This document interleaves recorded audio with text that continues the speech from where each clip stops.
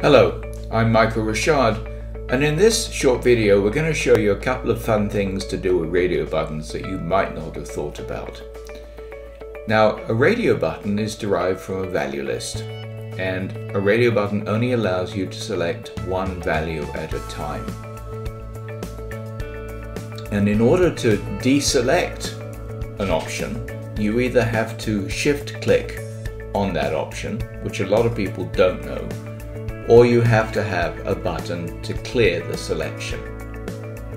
But I think you'll find this is a better solution. When you click on a category, it displays all the subcategories for that category.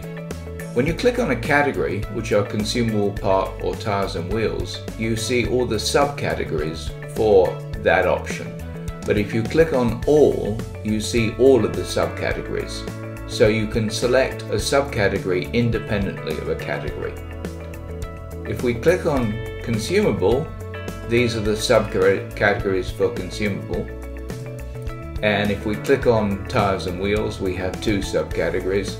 And if we click on all, we have all of them.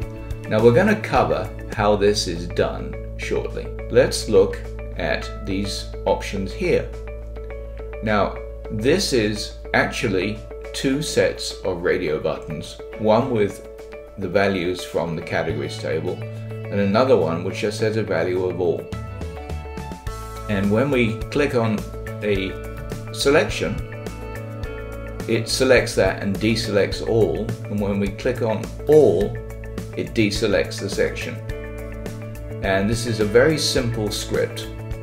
So if we go into layout mode and we look at script triggers here,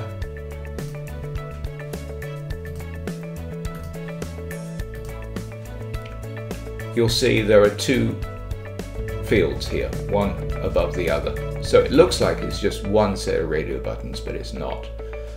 Now, on here we have a script trigger set.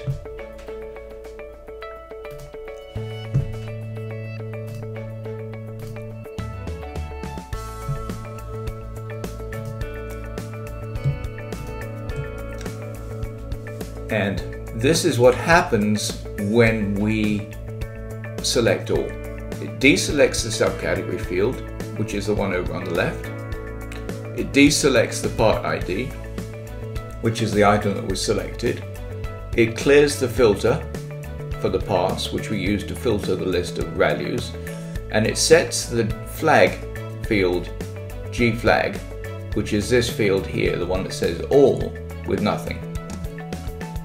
Now that happens when we click the all, so it clears the values in the other radio button set. Now when we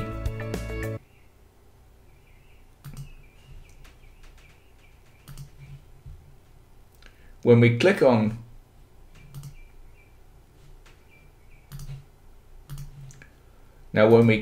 the all button, it also has a script trigger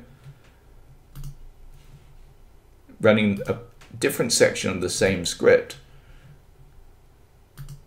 And this is all cats, and what it does is it clears the category field, G category field, and the G subcategory field. And that's all it does. Very, very simple. But it's a much more elegant way, in my opinion, of giving the user a clearly defined choice, rather than having them figure out how to clear something you've already selected.